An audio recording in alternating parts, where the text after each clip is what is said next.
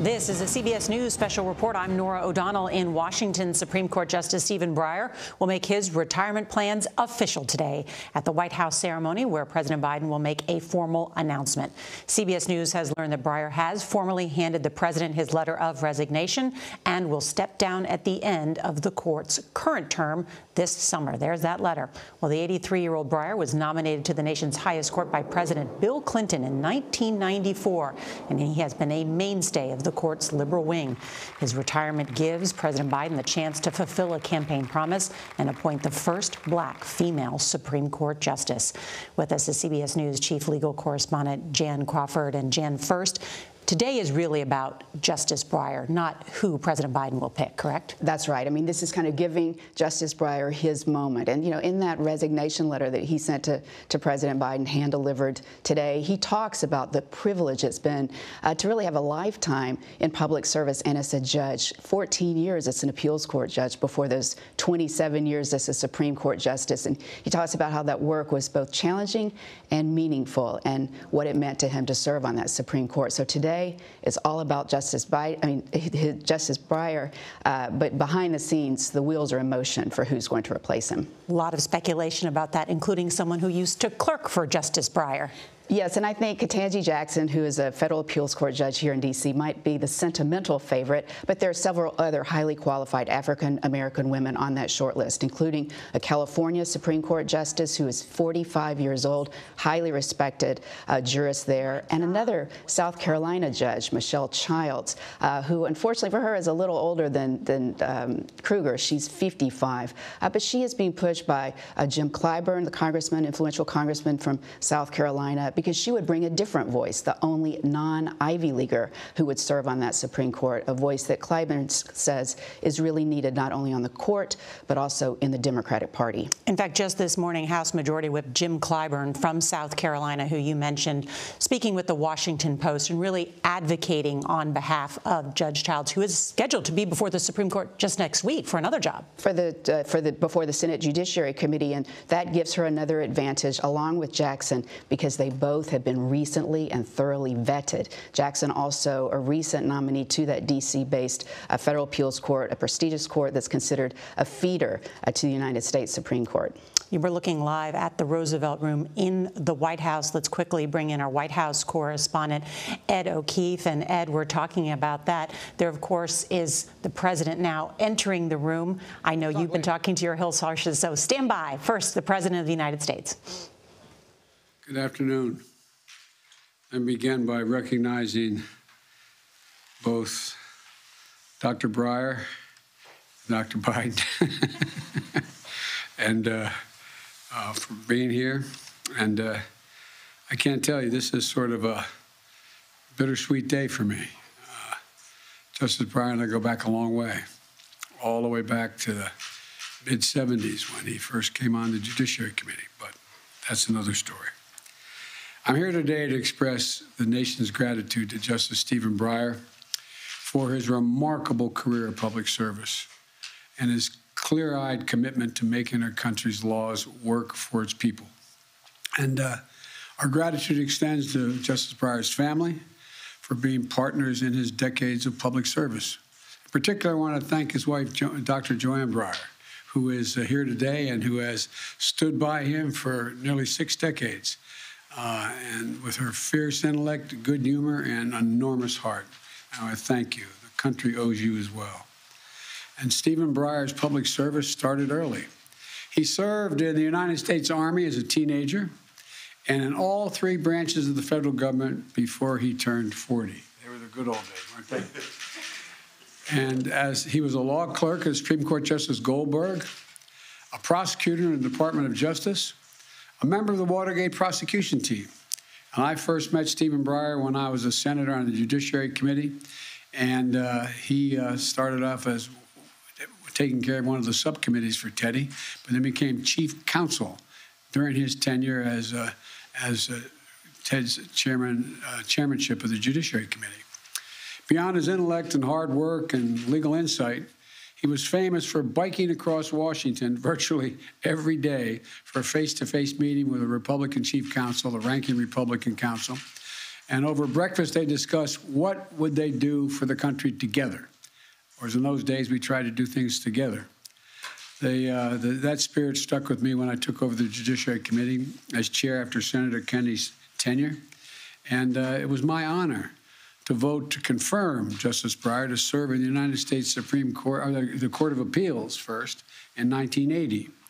And then 14 years later, in 1994, I got to preside as chairman of the Senate Judiciary Committee over his Supreme Court confirmation hearings. We were joking with one another when he walked in. Did we ever think that he would have served decades on the court and I'd be president of the United States when the day he came in to retire? And he looked at it. Anyway, I won't tell you what he said. I'm joking. But I was proud and grateful to be there at the start of this distinguished career in the Supreme Court. And I'm very proud to be here today on his announcement of his retirement. You know, during his confirmation hearings way back in 1994, nominee Stephen Breyer said, quote, "The law must work for the people." He explained to us his faith that our complex legal system has a single purpose: to help people who make up our country. It was a different time, of course, but his brilliance, his values, his scholarship are why Judge Breyer became Justice Breyer by an overwhelming bipartisan vote at the time. Today, Justice Breyer announces his intention to step down from active service after 4 decades on the federal bench and 28 years on the United States Supreme Court. His legacy includes his work as a leading scholar and jurist in administrative law, bringing his brilliance to bear to make government run more efficiently and effectively. It includes his stature as a beacon of wisdom on our Constitution and what it means. And through it all, Justice Breyer has worked tirelessly to give faith to the notion that the law exists to help the people. Everyone knows that Stephen Breyer has been an exemplary justice. Fair to the parties before him, courteous to his colleagues, careful in his reasoning. He's written landmark opinions on topics ranging from reproductive rights to health care, to voting rights, to patent law, to laws protecting our environment and the laws that protect our religious practices. His opinions are practical, sensible, and nuanced. It reflects his belief that the job of a judge is not to lay down a rule, but to get it right, Justice Breyer's law clerks and his colleagues, as many of the press here know, describe him and his work ethic, his desire to learn more, his kindness to those around him, and his optimism for the promise of our country. And he has patiently sought common ground and built consensus, seeking to bring the court together. I think he's a model public servant in a time of great division in this country. Justice Breyer has been everything his country could have asked of him. And when he appeared before the Judiciary Committee almost 3 decades ago, we all had high hopes for the mark he would leave on history, law, and the Constitution. And he's exceeded those hopes in every possible way.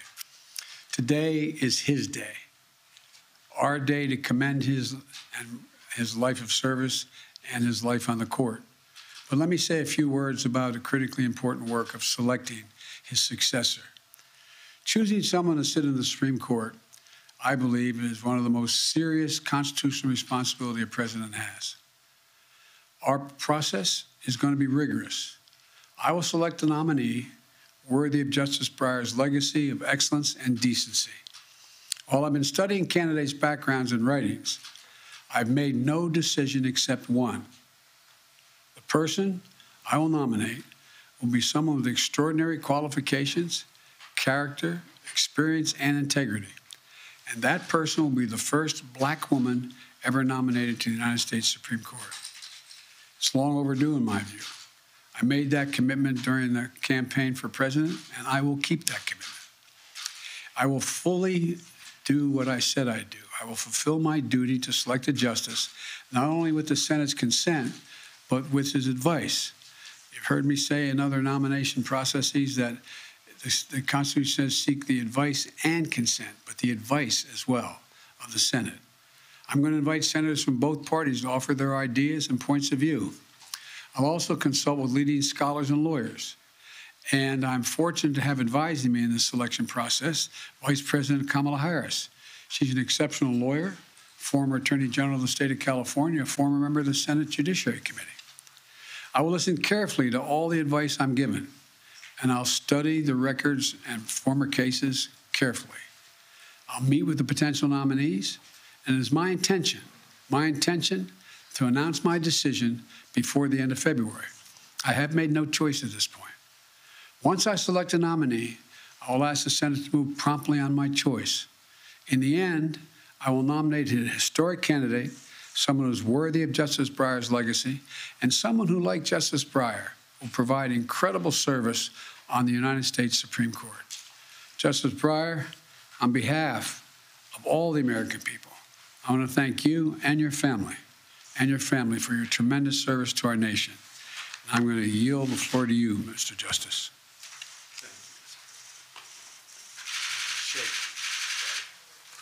Thank you, Mr. President. That was terribly nice. And believe me, I hold it right here. It's wonderful. And I thought about what I might say to you, and I'd like to say something I enjoy is talking to high school students, grammar school students, college students, even law school students, and they'll come around and ask me, what is it you find particularly meaningful about your job? What sort of gives you a thrill? And that's not such a tough question for me to answer. It's the same thing. Day one, almost, up to day I don't know how many. But what I say to them is, look, I sit there on the bench, and after we hear lots of cases, and after a while, the impression, it takes a while, I have to admit, but the impression you get is, as you well know, this is a complicated country. There are more than 330 million people, and my mother used to say it's every race, it's every religion, and she would emphasize this, and it's every point of view possible. And it's a kind of miracle. When you sit there and see all those people in front of you, people that are so different in what they think, and yet they've decided to help solve their major differences under law. And when the students get too cynical, I say, go look at what happens in countries that don't do that. And that's there. I can't take this around in my job. People have come to accept this Constitution, and they've come to accept the importance of a rule of law. And I want to make another point to them. I want to say, look, of course people don't agree, but we have a country that is based on human rights, democracy, and so forth. But I'll tell you what Lincoln thought, what Washington thought, and what people today still think. It's an experiment. It's an experiment. That's what they said.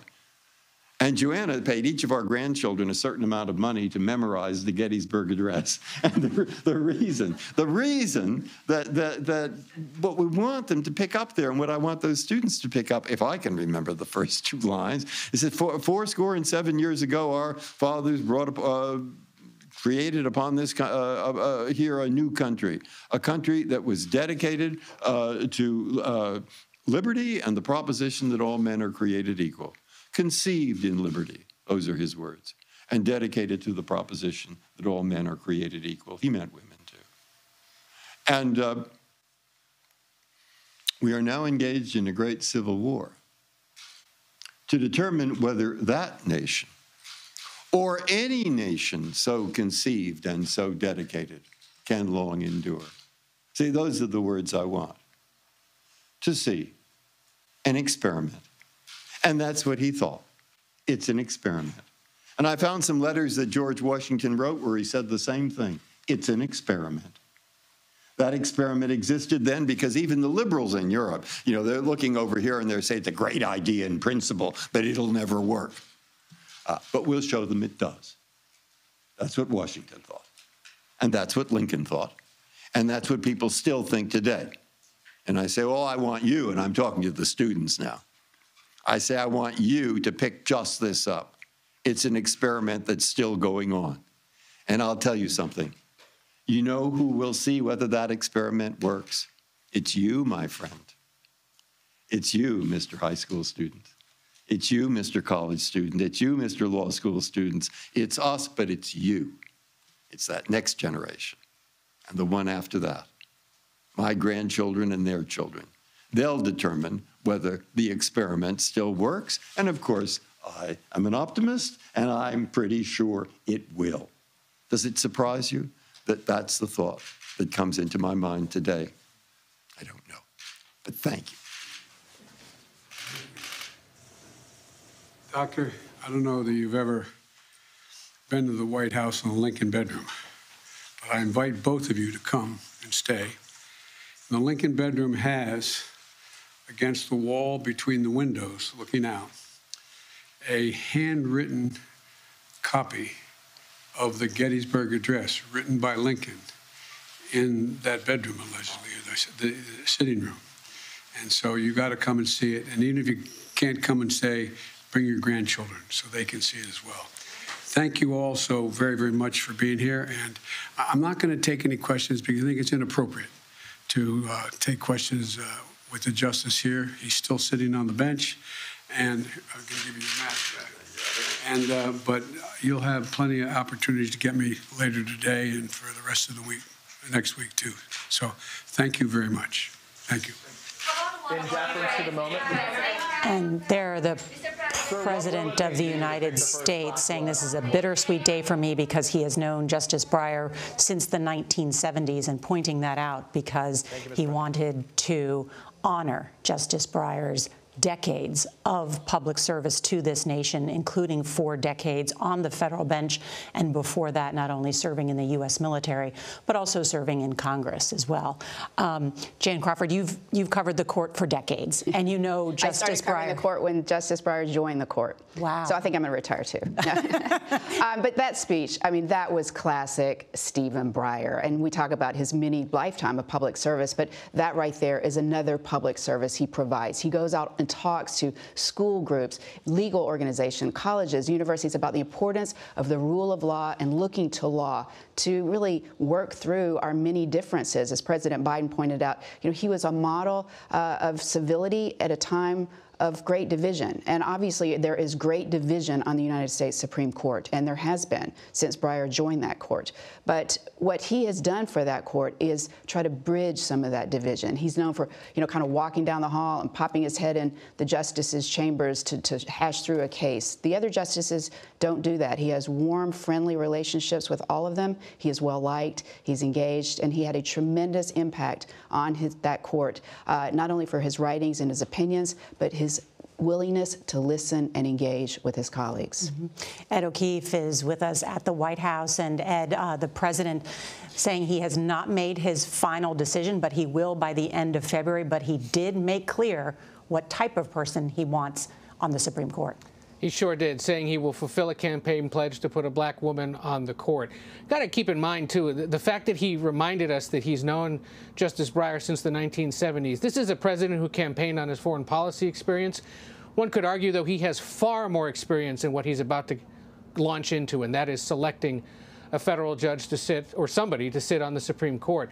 Since the 1970s, when he joined the Senate, all the way through 2009 when he resigned, every federal judge or Supreme Court justice who was nominated by a president would have passed over Senator Biden's desk. And for 8 years as vice president, he was intimately involved in the process with Barack Obama. So this is somebody who knows what he's looking for, knows the questions to ask, and is going to relish this opportunity. And the idea that he's going to bring in the opinions of his fellow former senators, Senate colleagues, we'll see about that. There has been signals from Republicans that they're not really interested in engaging in this. Lindsey Graham saying that as long as all 50 Democratic senators and the vice president are on board, they don't need Republicans. Let's see if the olive branch is accepted by Republicans and they weigh in and the president listens to them. But we know that there are a handful of names under consideration. Jan mentioned Justice Jackson, who sits here in Washington. Certainly Judge Childs from South Carolina is a sentimental favorite of Jim Clyburn. Leandra Kruger has connections to Vice President Harris because as Attorney General of California, the vice president put Justice Kruger on the High Court of the Golden State. And Candace Jackson Nakawumi, another recently confirmed justice to the Court of Appeals in Chicago, is another name to watch as well. The fact that they have been vetted recently by this White House, that the president is more recently familiar with their experience, certainly will be a benefit. But given what he said today, it looks like he may be casting a wide net and is willing to listen to just about anyone. Ed O'Keefe, thank you. Jan, quickly, already half of President Biden's first 16 nominees for the federal appeals courts have been black women. That's as many as all previous presidents combined had appointed. You said last night on the Evening News, this appointment will literally change the face of the Supreme Court. Why is that so important? Well, there have only been 2 other African-American justices and only one right now serving on the United States Supreme Court, Clarence Thomas, who is the court's most conservative justice. And for liberal African-Americans and Democrats, they say that's almost offensive because Clarence Thomas doesn't speak for us. The fact that there now will be a liberal African-American and woman on the Supreme Court is a tremendous statement in its own right. Jan Crawford, thank you. Ed O'Keefe, thank you. And our coverage will continue on the CBS News streaming, your local news, and tonight on the CBS Evening News. This has been a CBS News Special Report. I'm Norah O'Donnell, CBS News, Washington.